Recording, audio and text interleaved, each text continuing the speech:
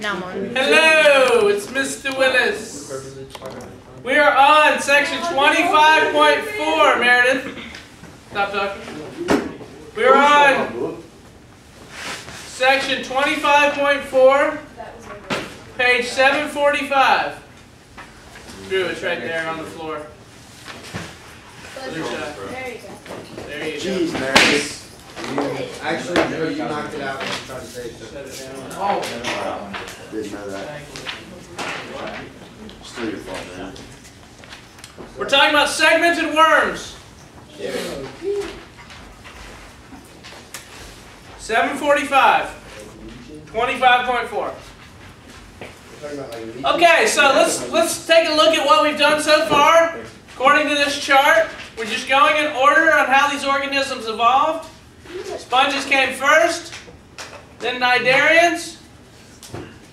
Cnidarians had only 2 cell layers. Then 3 cell layers evolved, and you have your flatworms, your acoelomates. Your roundworms and rotifers were your pseudocoelomates. Everything else here is coelomates. And the mollusks we did yesterday, they're the first type of protostomes, coelomates. In the annelids and arthropods, segmentation evolved.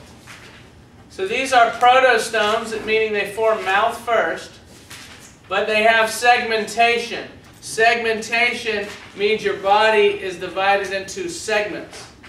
Like head or even more than that, there are numerous, in annelids, there are sometimes hundreds of segments that in each one is very similar, which makes you able to have a big body, but not a whole lot of extra information to build that body because each segment is just a copy of the one before it. So you don't have to have much extra DNA to get a much bigger body. Segmentation is very worthwhile in that problem.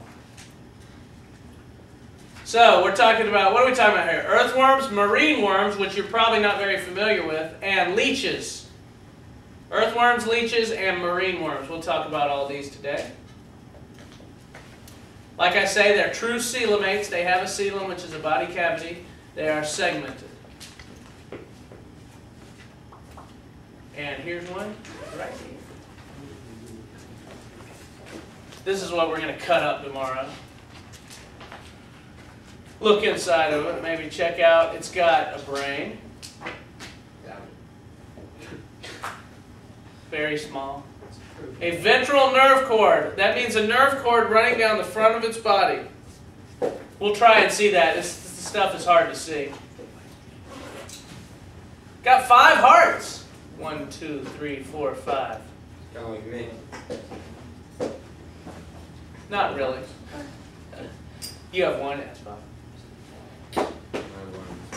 You have a lot of heart, though. That's Bro, it has 5 pairs of hearts. That's correct. That's correct. So it has 10 1 on hearts? either side. I guess if you wanted to consider the pair separate. Yeah. It's got a digestive system that's complete. Dirt goes in through the mouth and comes out the butt. And while it's going through the organism, anything that's in the dirt that could be useful as food is absorbed. And all the rest of it goes out. Question. Yes? What's that, like, ring? This right here, the clitellum, is a mating organ. And what it does is its sperm squirts out of the clitellum onto the next worm. And these worms are hermaphrodites. So they both have ovaries and testes. So what they do is they get side by side and they trade sperm. I'll show you the mating in a minute. It's very exciting. And so that's for mating. Who is? They have 2 blood vessels that run the length of their entire body. They have a dorsal blood vessel on the top and a ventral blood vessel on the bottom. And you can see very clearly how they're segmented. Just one after another. Each segment just like the last. And I'll show you what those segments look like individually in just a minute. Some interesting parts, they have a pharynx, which is like a throat. The esophagus leads to the, it doesn't really have a stomach, it's got a storage area called a crop. That's where the dirt is stored temporarily. And then it's not showing the gizzard. Further down it's got a gizzard. Oh, I love gizzard. Which, a gizzard has little stones in it and grinds up the dirt. It's almost like teeth. I love eating gizzard. In a chicken, you're eating a chicken gizzard, which No, is similar. turkey gizzard. For turkey, okay, turkey. Hey, bro. Yes. When I had a pet parrot, you had to like feed him food, and then you had to feed him like little grits, which are like little rocks for us to eat. It goes in the gizzard, yeah. Yeah. And in the wild, they'll just eat little rocks.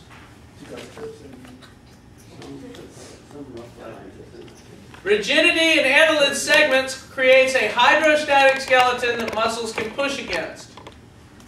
A hydrostatic skeleton is a water skeleton. What they do is they get water from the soil, they absorb water from the soil, and it goes inside them and is in there, and it's very high pressure. Meaning the water is pushing out against the sides of their body. That's called a hydrostatic skeleton. So water pressure holds their body rigid. Hydrostatic. Hydro means water. Static means still. Hydrostatic skeleton. Segmentation permits segments to move independently of each other and enables a worm to survive damage. Segmentation is very useful. Segments can be specialized. For instance, this segment is specialized for reproduction.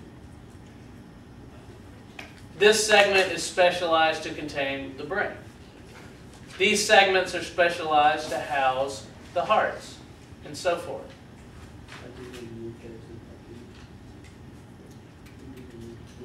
Here is if we cut a worm in half and look in on it, we see what it looks like. This is a single segment. Every segment has these parts. These orange things are the nephridia. Do you remember what nephridia are used for? Digestion. Nope. Then they like gobble like. No, just Waste. Releasing waste. And what happens is that there's little holes here that suck in the water. Remember, I said this is full of water. Water is in here pushing outward against the walls to keep them outward. That's the hydrostatic skeleton. And the water is sucked in through this tube. And the tube winds around, and much of the water is absorbed back. But the waste products, the bad stuff, is squirted out through little holes called excretory pores. It's the same thing your kidneys do. Your kidneys take water from your blood and filter out the bad stuff, and you pee it out. And the good, most of the water and all the sugars and salts and good stuff are retained in the blood. That's what your kidneys do. So this is the first kidney. Kidneys started their evolution here in earthworms and in mollusks that we talked about before. Yes? What's a setae? Good question. The setae are little hairs, little bristles that stick out of the worm, and you'll be able to feel them tomorrow. When we do this dissection, take your fingers and run along the side of the worm, and you can feel those things. You can't really see them because they're almost microscopic, but you can feel them. They stick out of the body, and they anchor it in the dirt so that they have some, they can kind of pull themselves through the dirt. With the little setae don't move, but the muscles of the worm move, and they need those setae to kind of anchor themselves into the dirt. Yes? So the water is not, is the water going through the orange tube? Or is it like just... Yes. Yes, the water that's all in here, some of it gets pulled into the orange tube, and while it's moving through the orange tube, most of the water is absorbed back into the body. But the wastes that are in the water get excreted. Oh, because I was saying... So it pees out its side. Me too. It pees out these holes. It's like peeing out your belly button.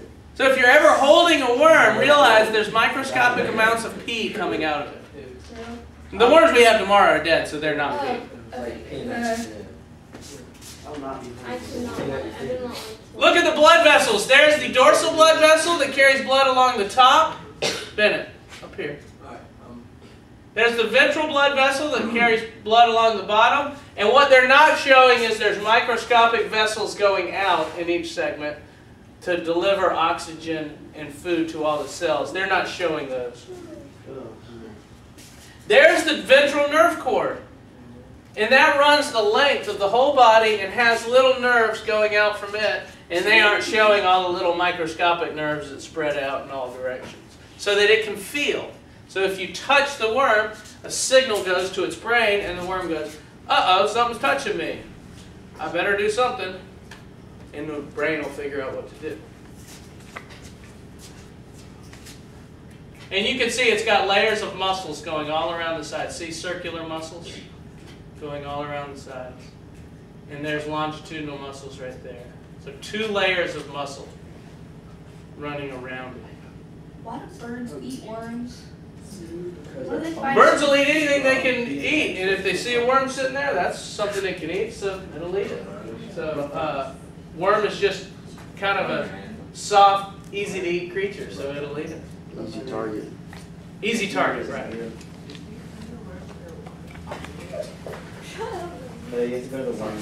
So this shows the digestive tract. This is talking about the digestive tract, and here you see it does show the gizzard here, and you should probably memorize this order. Mouth, pharynx, it's not showing the pharynx here. Crop, gizzard, there's the gizzard. And then intestine. Goes all the way down to here. Here you see intestine. And then anus. That's the digestive system. So M, P, C, G, L. Mouth, pharynx, crop, gizzard, intestine, anus. No. Mouth, it doesn't show the pharynx on here. Fair. But there is a pharynx. This part's called the pharynx. Many patriotic. Crop, gizzard, intestine, Why is the mouth on the side? it's kind of on the bottom. So Not mouth, the very front. mouth, pharynx, crop, intestine, anus. Mouth, pharynx, We're not crop, really gizzard, intestine, anus. Not ganglion. Gizzard. Not ganglion, it's crop. Video footage! An earthworm takes soil into its mouth, the Listen! beginning of the digestive tract. The crop is a sac that holds soil temporarily before it is passed into the gizzard. In the gizzard, a muscular sac and hard particles help grind soil and food before they pass into the intestine. The closed-circuit circulatory system consists of enlarged blood vessels that are heavily muscled. An earthworm has a system of nerve fibers in each segment that are connected by ventral nerve cords to a simple brain located near the mouth. To move, an earthworm first contracts its longitudinal muscles on several segments, which bunch together, causing tiny setae to protrude and anchor the worm in the soil. Then the earthworm's circular muscles contract, the setae are withdrawn, and the worm moves forward. I just learned something. It's called setae, not seti. I've always called it seti. Could be that guy's accent. You never know. Yeah, maybe he's saying it wrong. Yeah.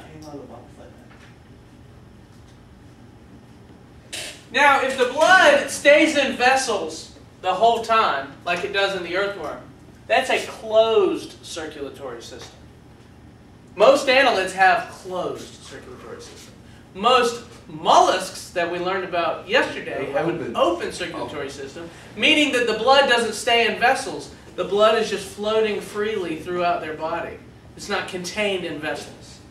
And in an open circulatory system, the heart just acts like a pump and just pushes it into an open space. And the blood then goes everywhere in the body and circulates and eventually makes it back to the pump, and the pump pumps it again. So it's just kind of an open circulation. The blood goes anywhere. In us, the blood stays in tubes. So it's a closed circulation. It's always in tubes. And the tubes get real small and go to every cell. So every cell is near a blood vessel. So that's a closed circulatory system. That's what they have. What about a respiratory system? Well, they don't really need one. They take in oxygen through their skin. as long as the skin is kept moist, they can absorb the oxygen through the skin. The problem is, if the skin is not moist, the cells dry up and become hard, and oxygen won't go through. So if you put a worm in front of a fan, it would die? It would die. And it would suffocate. Isn't that weird? You put it in front of a fan and it can't get any air. And this is also why you only see worms when it's after it rains. Because otherwise they have to stay in the ground where it's wet. But when it rains, it's all wet on the ground, they can come up on the surface and still keep their skin moist. You ever seen Godzilla? Yeah. The very beginning when he puts the like 2 electrical things Yeah. He makes it come up. Yeah. Yeah, that also had the biggest worms in the world, the giant earthworms, which I'm about to show you a picture of. Yeah, I made that. Now, the aquatic annelids, the worms that swim in the ocean, which I'll show you in just a second, they don't have to worry about drying out. So they have what are called gills, little extensions on the surface of their body that help absorb oxygen, which I'll show you in just a minute too. I already talked about the nephridia in each segment. They show them here, the little yellow things. Every segment has 2 of them, and that's used for getting rid of waste. They're the nephridia that orange thing. I already talked about those. Sexual reproduction of earthworms. Let's take a look. Here's a couple of earthworms mating. And you see the clitellum here, and you see that white stuff there? That's worm sperm. Hey, that rhymes. I'm a poet, and I don't realize it. You wanted to say no. Worm sperm is passed from the one worm to another through the clitellum. And you can see the sperm there, and there's sperm over here too, because both worms pass sperm to the other. Because they're hermaphrodites, they have both sexes. They don't pass eggs, they just pass sperm. They just pass sperm, they have the eggs contained in their body. So once they see another worm, they can mate with it. Here's the advantage of being hermaphroditic. You don't have to find a male or a female. Any worm you see, you can mate with. So if they see another worm, they mate with it. They gather sperm from the other worm, and then they fertilize all their eggs. Then they lay their eggs in the dirt. And the little eggs will hatch and grow into baby earthworms in the dirt. A lot of worms put their eggs in a little cocoon in the dirt. So it's not like here's an egg, here's an egg, here's an egg. All the eggs are together in the little cocoon. And the cocoon will hatch hundreds of worms. Isn't that gross? That is my baby. Which one? Biggest earthworm in the world. No. The giant earthworms are only found in Australia. How big of Everything that sucks, I'm not sure. So gone. God, Oh. the human next Oh, jeez. Go pick it up. God's a snake. It's a worm, actually. Oh. Again. Bro, one more time. Centipedes aren't like a big deal. You know it's not a snake because it's got the segments. Yeah. Oh my gosh. Where is this? Australia. Which is a hybrid. It's a trimmer. Not a hybrid. That is so gross. So It eats coconut. What if it's a baby Well, anaconda? that's very gross. I think they're also found in That is Thailand. It's very gross. And in Southeast Georgia. So. Oh god. If I was only in Australia, it's at some time. Video footage. This is about all worms. I I can't believe it. This next group of animals is going to require some catching. So we're going fishing for worms. Not with worms, but for worms. That's fantastic. I put some meat into this little cage. Many worms love meat.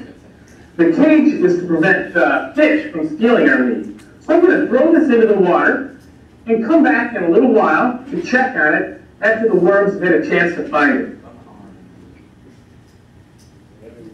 Well, we're back here to check on our bait, so why don't I reel it in and take a look and see what we've caught. Pull it up. nice short shorts. have got some. The worms are pretty small, so I'm going to take this bait and we'll take it back to the lab to take a look at some of the worms.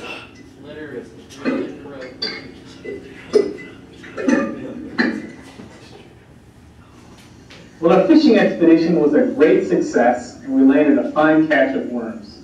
Now I'm going to take this flex cam, which is a kind of a video camera, and attach it to the microscope so we can take a closer look at our worms. And here's what they look like close up. Worms get their names from their shape. These are flatworms, and they belong to the phylum Platyhelminthes.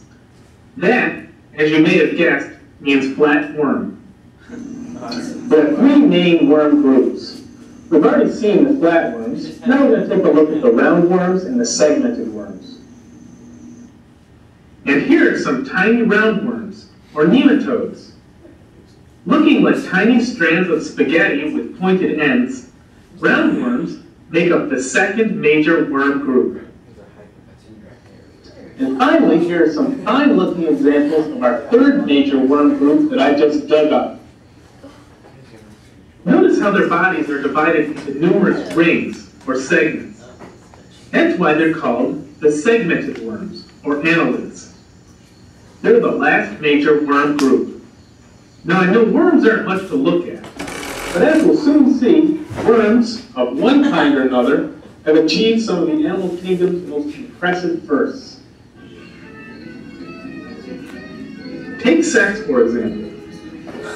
The whole notion of separate males and females, of having different sexes, that we humans take for granted first appears among the roundworms. But that's not all. Every time we take a bite, we owe a debt to worms. That's because the roundworms also developed nature's first efficient digestive system. To see how that's so, this is pretty lame. I love this. Oh, there's a worm dissection. That's what we're going to do tomorrow. Did he already kill it? No. Oh, and there's a tapeworm. What is... You need to cook your food so you don't get tapeworm. He already said we did. No, we Okay. Here are the different phylums. I'm not going to write them on the board because I have them up here, or the different classes. We're in phylum Annelida. Annelida means segmented worms. And there are three classes you have to know. Good multiple choice stuff. Class Oligochaeta are the earthworms. Class Polychaeta are the marine worms. And class Hirudinea are the leeches. This is written in your book. Oligochaeta, earthworms.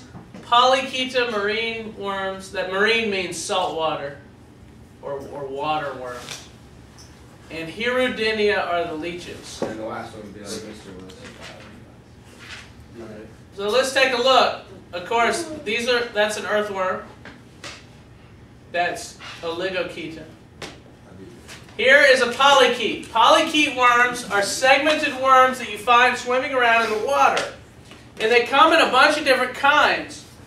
You can see they have little bristles on their side, the little paddles. And here it shows them up close. The paddles are called parapodia. And what they do, each of those move like this. And imagine their whole body is filled with them. So they got 400 or 500 paddles moving back and forth, paddling them through the water. It's like a big cruise boat, kind of, only underwater. I got Viking boats. And at the front they have these jaws. The jaws can eat things, can bite things. Some of these things can actually be poisonous. And a lot of them, though, are filter feeders. Instead of biting and catching prey, these projections they have coming off their head have evolved into structures that look like fans. You see these fans right here? That's a worm head. They call these things Christmas tree worms. And these things are real sticky and covered with mucus, and anything floating around in the water will become trapped by these parts right here. And I don't know if you noticed, when I passed around this clamshell, and I'll do it again, it's covered in little white things. That's what I was noticed. The white things are worm homes. The worms will build a tough shell and live inside that. And you can see if you look down, there's a little opening that the worm lives in. And so they have this tough shell that they build. It was made of calcium carbonate. It's very hard. And they stick their heads out that look like this. And they filter the water. They filter feed. Yeah, let me pass them around. You can see this one's real good. You can see the opening here. I'll start one on this side and one on this side. And so these are called polychaete worms. And I got 2 videos of them. They live in different ways. This one's called a sea mouse. It's a worm. Because of its size and thick covering of fine hair-like structures, this worm is known as the sea mouse. Only from below are the characteristics of the bristleworm visible. Those are the parapodia that it swims with. So as not to be left exposed by the ebbing tide, the sea mouse buries itself. If you ever go to the beach and look on low tide, you'll see a bunch of holes in the ground. Most of those are wormholes. And there's little worm. If you dug it up, there'd be a little worm under there. That looked huge though.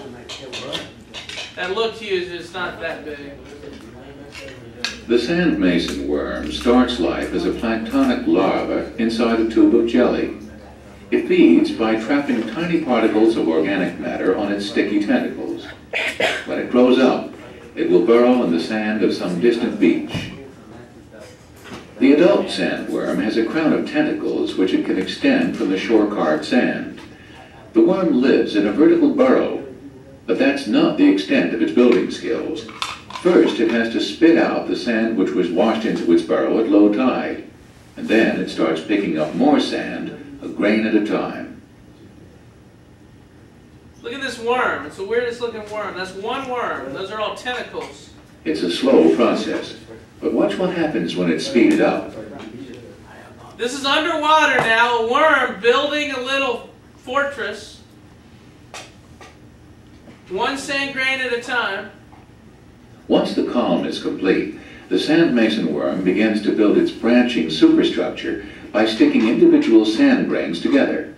Bear in mind that this is underwater, and then try to imagine what kind of glue it must be using.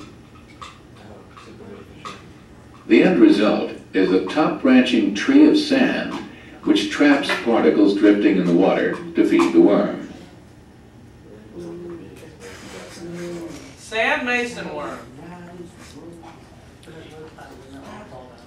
And there's some leeches. These are called medicinal leeches. And a lot of countries, they use this to remove blood from under the skin when there's a bad bruise. And so they put the leeches on, and the leeches have 2 suckers, an anterior sucker in the front and a posterior sucker in the back, and they suck blood. And this is how they feed. If you ever go swimming in a swamp or something like that, you can get leeches on you. And the leeches, when they get on you, they're usually real small. But after they suck your blood, and you can't feel them because they inject an anesthetic that makes it numb, so you can't feel them.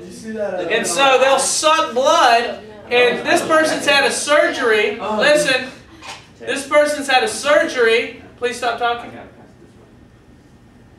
A surgery where there was a bunch of blood under the skin, and they just put a couple leeches on there, and they suck all the blood out, and the person can't feel it, and it's a good way to get rid of blood under the skin without having to cut somebody open and stick a tube in there.